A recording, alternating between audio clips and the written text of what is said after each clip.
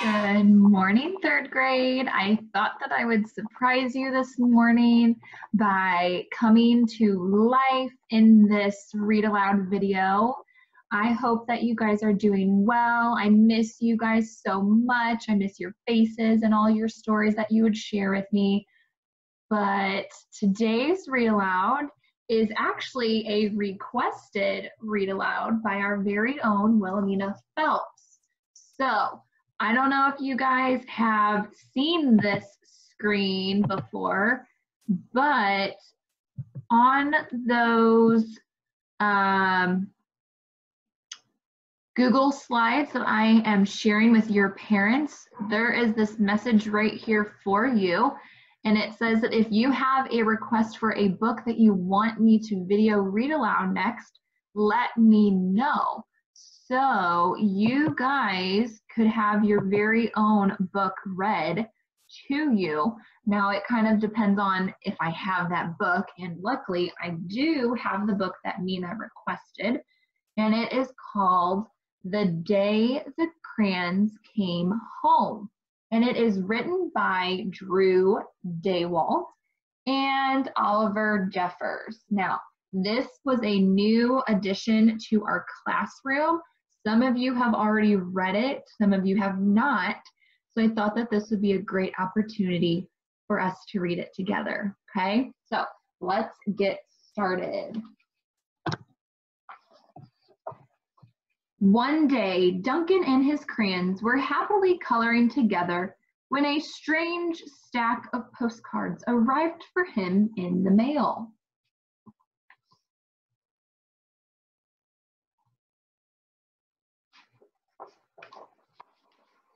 Dear Duncan, not sure if you remember me.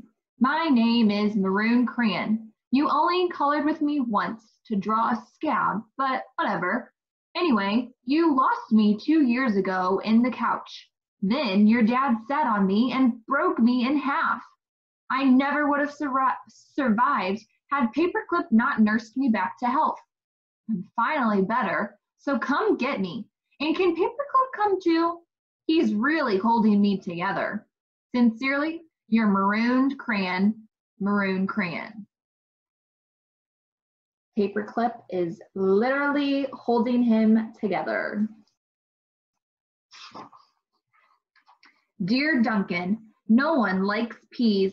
No one even likes the color pea green. So I'm changing my name and running away to see the world. Sincerely, Esteban, the Magnificent, aka the crayon formerly known as pea green.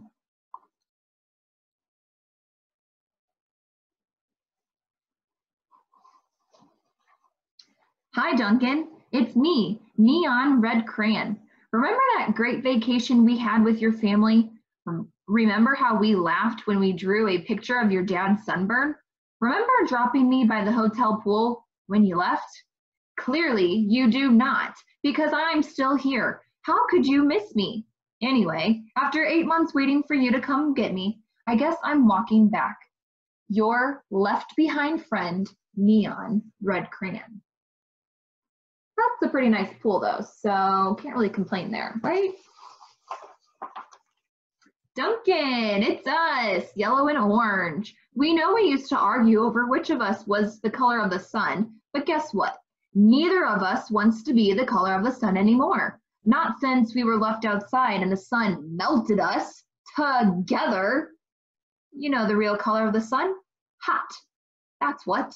We're sorry for arguing. You can make green the color of the sun, after all. Just bring us home, your not so sunny friends, yellow and orange.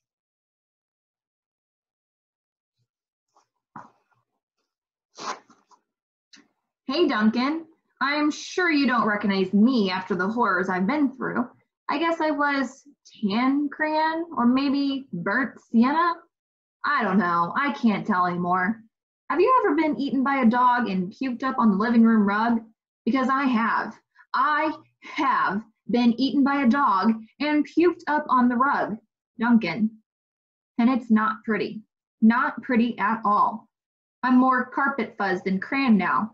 Can you please bring me back your non-digestible friend, tan crayon or burnt sienna?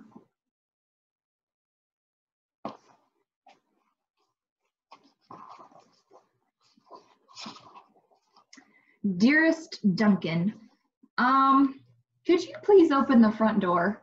I still need to see the world. Sincerely, Esteban the Magnificent.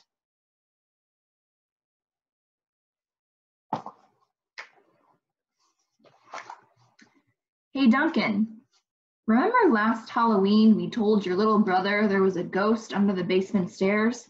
Then redrew that scary stuff on the wall? Sure was funny when he ran screaming, right? But it wasn't so funny when you forgot to take me out of the basement. Please come get me. I'm kind of terribly horrified. Your scared friend, glow-in-the-dark crayon. Now what's fun about this page right here is that it actually does glow in the dark. So, pretty cool. Dear Duncan, looks like I'm almost home. Been through China, Canada, and France, I think. Just crossing New Jersey by camel now. New Jersey has giant pyramids, right? See you soon, neon red crayon. P.S. Next stop, the North Pole, I think.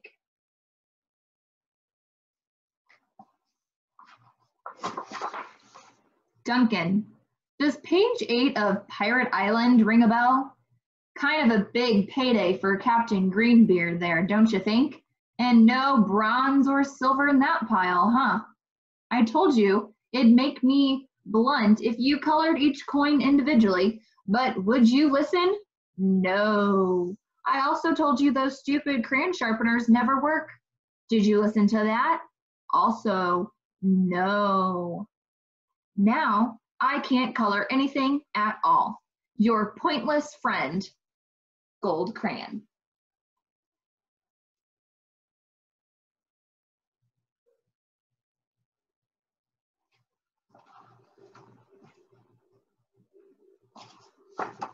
Dear Duncan, I've seen the world. It's rainy. I'm coming back. Esteban the Magnificent.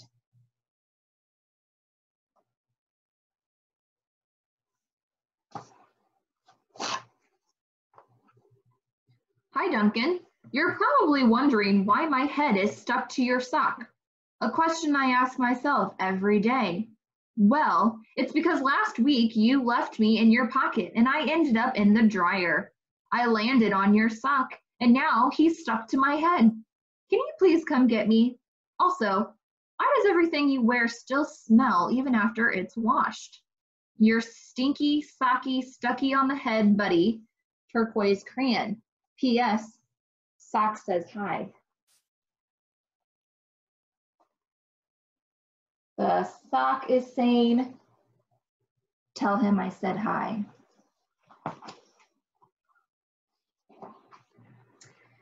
Dear Mr. Duncan, I know I'm not your crayon. I know I belong to your baby brother, but I can't take him anymore.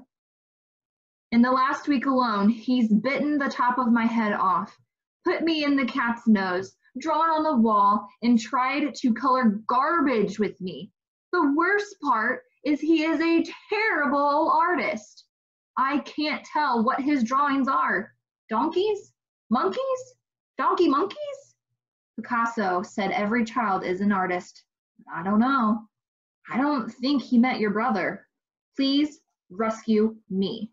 Your desperate friend, big chunky toddler crayon.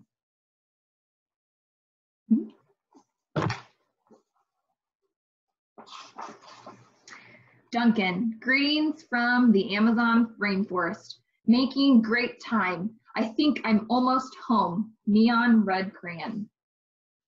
Sure does look like the Amazon rainforest, doesn't it? Is that a kilt?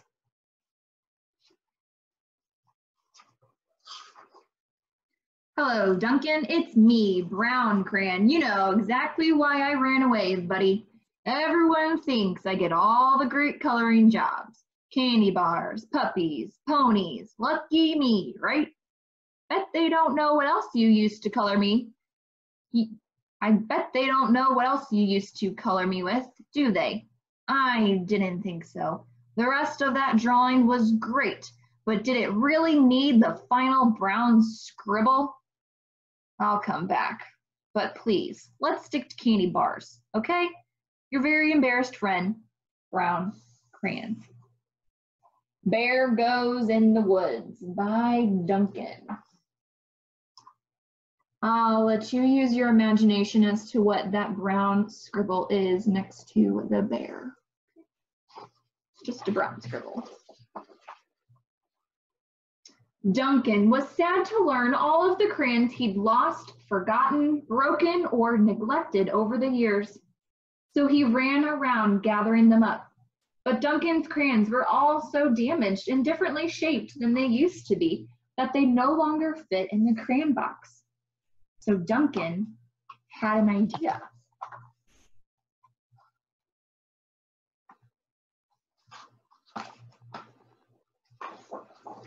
He built a place where each crayon would always feel like home.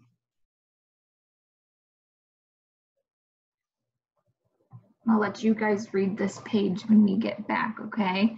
There's a lot of funny sayings by these crayons in their new home. So when we get back, you guys can read that. And then in Cleveland, I got to hike the Great Wall of China. Yours truly, Neon Red Crayon. The end. I hope you guys enjoyed that book as much as I did. It was definitely a funny one. What I would like for you guys to do is I'm going to post a little project or fun craft and writing piece for you guys to take part in. It is completely optional, but I figured that you guys might like to connect to the story a little bit more. So if that's something that you would like to do, I will post that on Class Dojo, and your parents can help you access that, and you can get started on that. So if you have a read aloud request, please send that to your parents and let me know what you'd like to read next. I hope you guys have a great day. Thank you so much for tuning in to day 3 of our book a day with Miss A. I will see you guys very soon. Bye, 3rd grade.